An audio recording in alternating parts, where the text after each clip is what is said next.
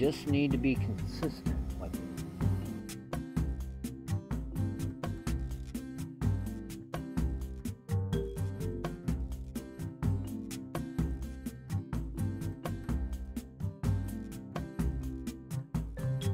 Thanks for sticking around.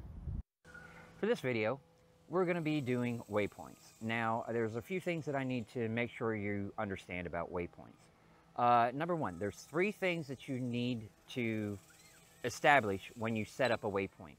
Number one, the first thing is your position. So you want to have your gimbal down and see where you are pinpointed on the earth. The second thing you need to do is your yaw.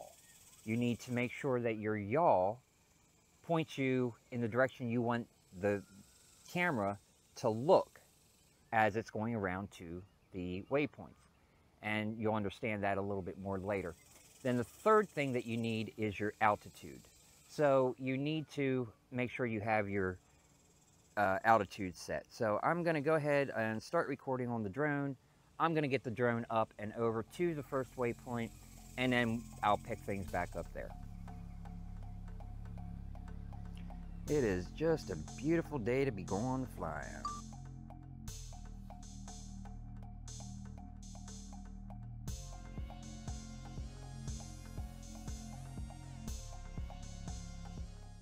So before I actually show you recording a waypoint on the screen here, what I did, right now I am set up. I have my drone over my waypoint 1. I'm going to go ahead and set my altitude to 100. All right, 100, good enough. Then bring my gimbal up using the scroll bar, and I'm going to find the angle that I want my drone to be looking when it records the waypoint. So I've got my 3 things now: my pinpoint, my altitude, and my yaw angle. So we go into flight modes, we go over to waypoints, we have favorite missions or new mission. Favorite mission is something that you may have already created the waypoints and you're just going back and rerunning those. New mission is when you start from scratch and you actually are starting a brand new waypoint mission. So we're going to click new mission. Now we are at the place where I want the drone to be. I have my angle, my height. So I'm going to go ahead and hit C1, and that, you can see now on the screen, has the first waypoint recorded. So now what I'm going to do is go ahead, I'm going to maneuver over to my second waypoint, and I'll be right back with that.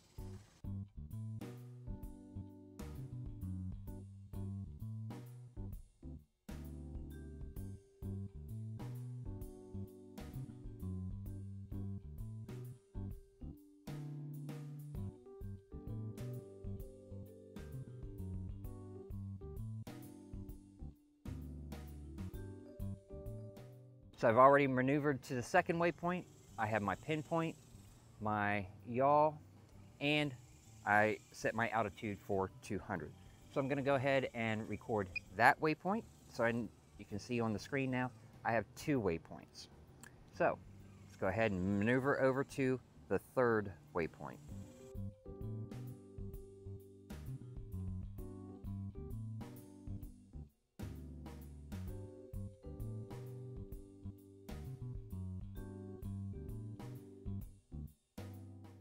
So I'm now at my third waypoint. I have my positioning. Now I'm going to bring my gimbal up.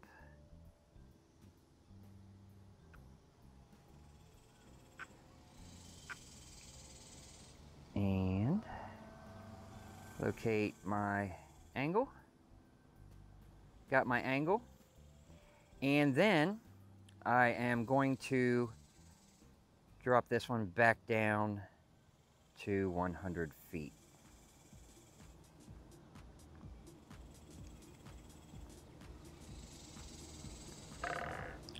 All right, we're at 100 feet.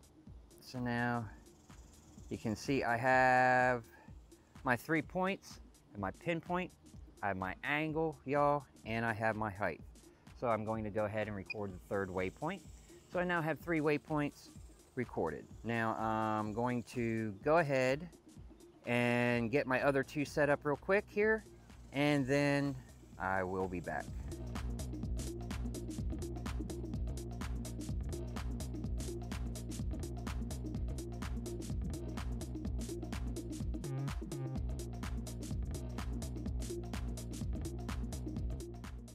All right, waypoint 4, have all 3, my position, my yaw, and I have my height. So record 3 or 4. Sorry, that was waypoint 4.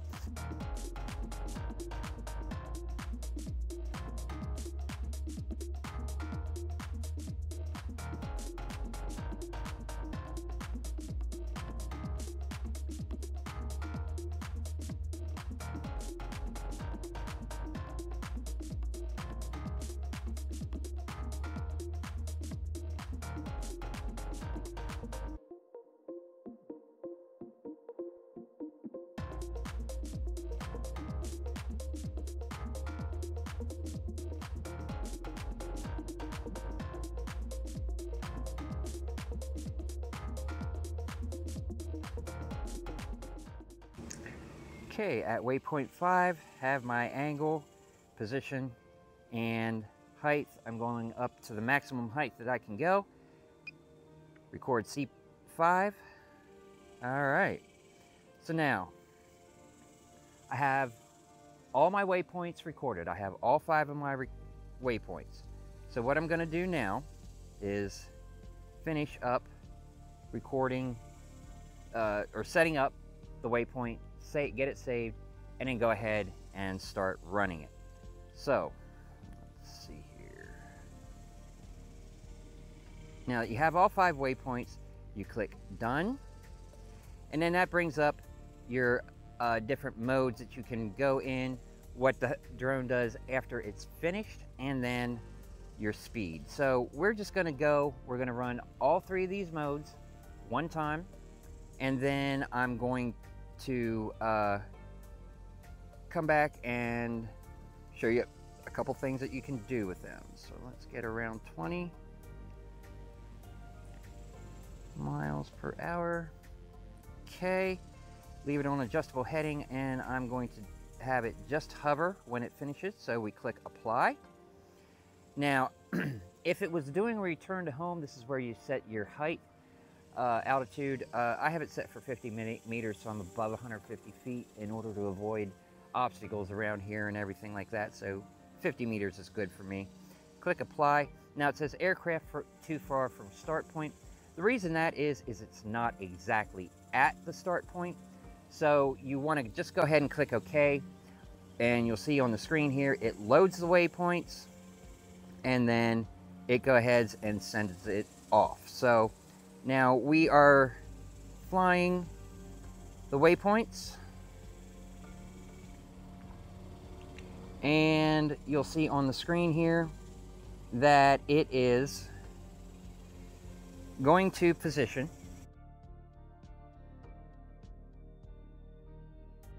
That's the first waypoint, and then it is going to get my angle set up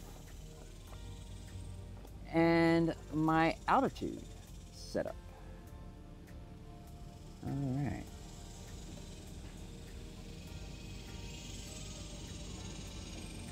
Now also, you do want to adjust your gimbal to where you want the gimbal to actually be on your viewpoint.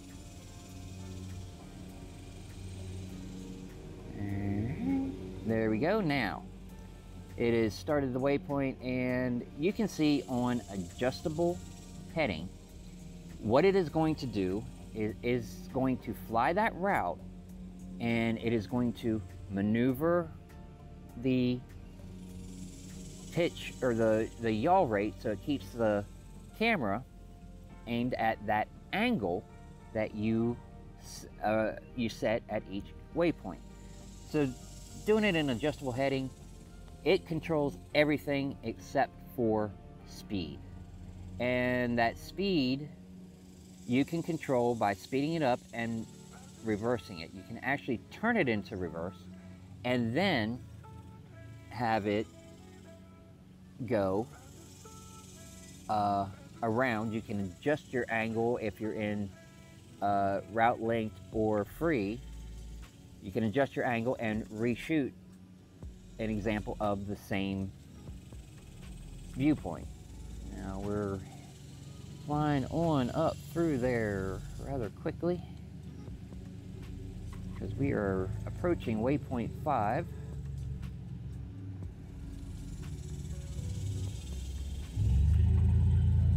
Alright, not the best example, really. Alright, we are at the end point. Alright, so now there is adjustable heading. 1. So now I'm going to go into my flight modes, waypoint. Now this time you click on favorite mission and it gives you them by date. I'm going to do the one up at the top and then I'm going to click apply. Now here I'm going to change it over to route linked heading and leave it at hover, set my speed up there, and then I am going to click apply. 50's fine, click apply, okay. Now the waypoints are loaded and the drone is going to go and fly over to waypoint 1 and get set up to go ahead and start. Let me bring the map up here, hide that, and you can see maximum flight altitude reached on the screen here that yes, it's running at 390 feet in the air, but it will adjust it here. Now it's arrived at the first waypoint, and you can see it is also dropping the altitude down.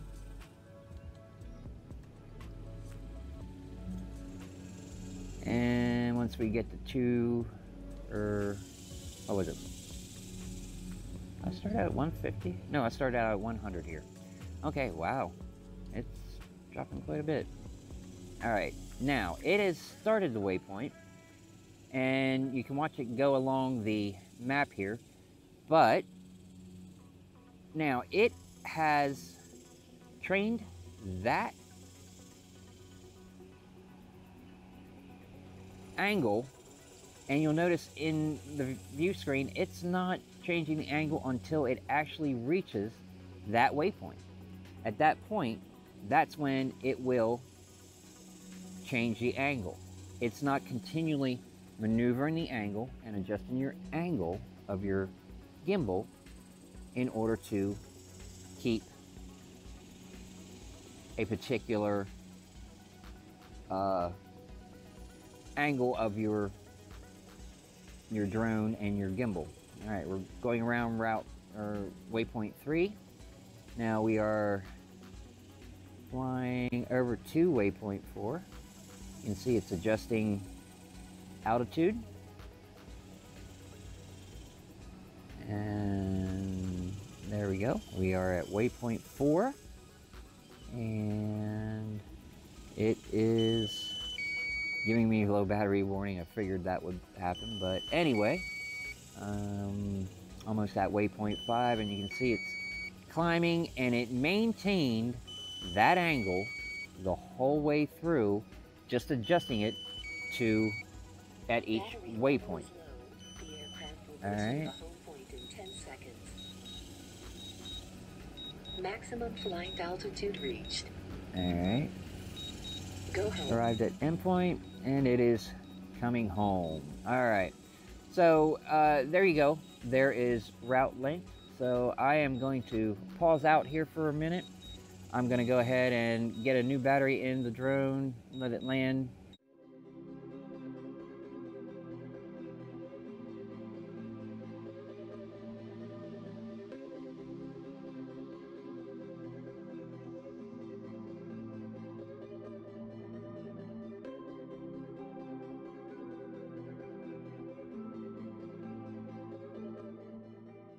Now I have the drone just up in the air right now, and I'm just going to go ahead and click on my waypoints, favorite missions. Going to go ahead and just get the drone flying over to the first one with a, not route link, free hover, 20 mile an hour, apply, apply. Okay, waypoints are loaded. It's gonna hit altitude first and then fly over to the waypoint one and go ahead and start this waypoint. Now we're doing this one in free. This one is in order to show you how the camera will move while you're doing this particular waypoint, which basically is nothing. It holds that angle and keeps that angle straight the whole entire time, so you don't have any motion by it as it is flying.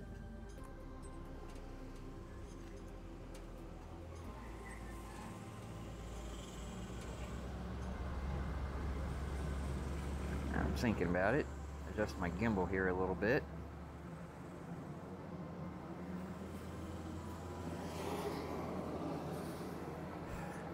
And you can see it's been flying this one for a few seconds now, and it has one angle, and it is going to maintain that angle.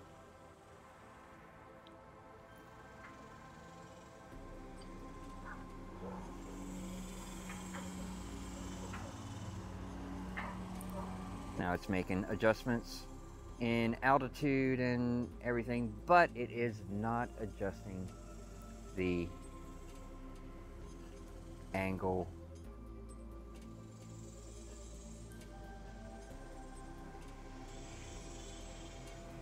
of the drone. So we are in between 4 and 5. We're just about done.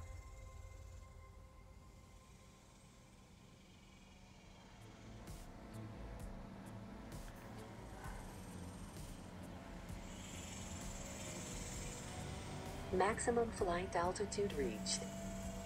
Alright, so we reached the last waypoint, and what I'm going to do now is I'm going to show you doing a reverse. Now, for this I'm going to use the same waypoints, and I'm using route link to do it. Now, the thing to remember about route link is it is like you're driving a car around a hilly road. It is, you're in the first person view of being behind the wheel and driving the car.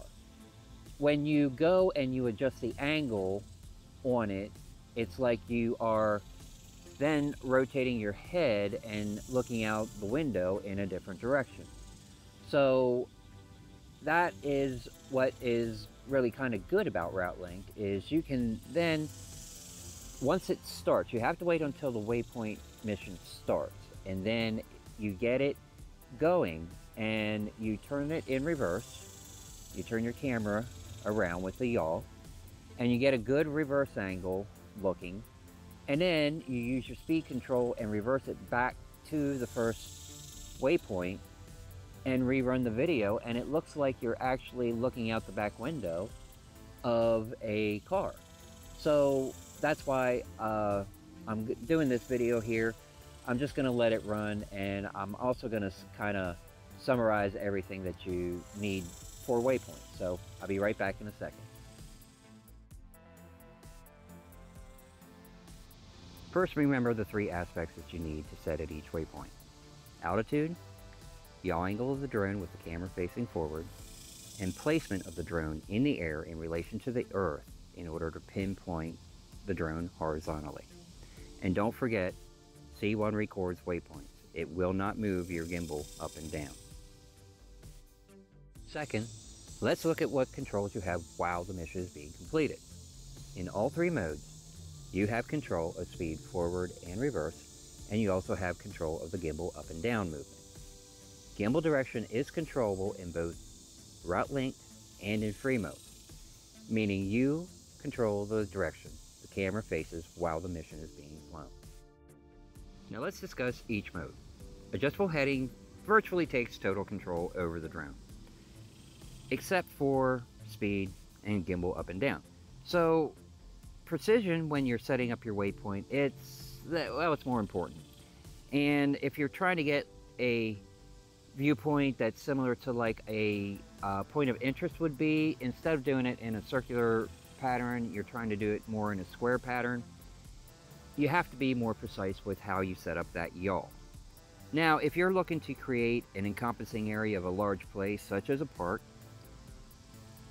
set up the 4 corners and then look diagonally from each waypoint, and you will get a great encompassing view as you run around the waypoint.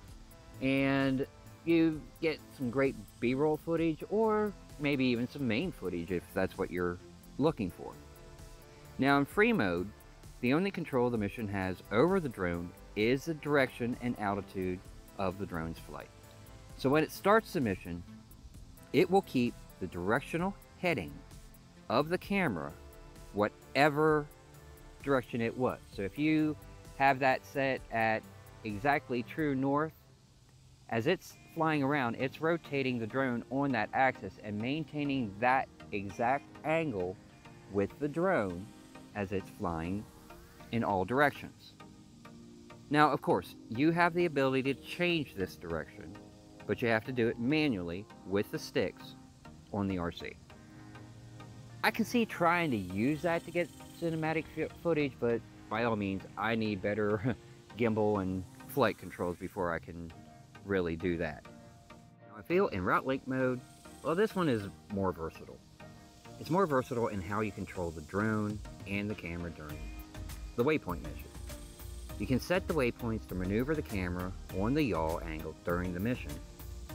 You'll also have the ability to tweak it or change it during the mission and get different camera angles and viewpoints.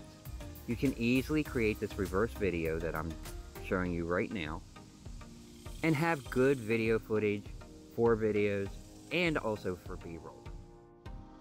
In the end, are the waypoints on the Phantom worth the effort that is required to set them up? Are you capable of getting good quality footage to use in videos with one of these methods? I feel the answer to both of these questions is yes. With practice, with planning, determination, I feel I can get great video that would be useful in many ways in B-roll or in main film. Yes, some feel waypoints is cheating. Learn to fly your drone, silly, it's not a toy. Yes, I can agree with that. But for those that don't have the ability, such as myself, it gives me a way to use my drone in a way that I can do more cinematic footage. It has also shown me a lot about how a drone maneuvers. And with that knowledge, I can easily translate that into how I control the sticks on the RC. And therefore, teaching me more about being able to do complicated maneuvers by hand, rather than using flight modes to control the drone. So there you go. That is waypoints on the Phantom 4 Pro V2. You will make up your mind whether they're useful to you or not. Do you want to go through the setup process to get a better video? Then you can do freestyle. You may also find that you can learn more about how a drone operates and therefore translate that into how you control your drone and your camera. Least of all, if you own a Phantom, by all means, give them a look and see if you can do something better with your drone. Well, I hope you have learned some new things, as I have in making this video, and you're able to take them and use them in your own practice of flying. So if you're a new viewer, I do appreciate you coming by. Go ahead, check out the videos on the channel, and if you like what you see, hit the like button, subscribe, and ring the bell for a notification of future videos. If you're a returning viewer, thanks for coming back. I appreciate you coming along on this adventure with me with my drone, and please keep on coming back. So for now, I hope life is treating you well, and by all means, please take care.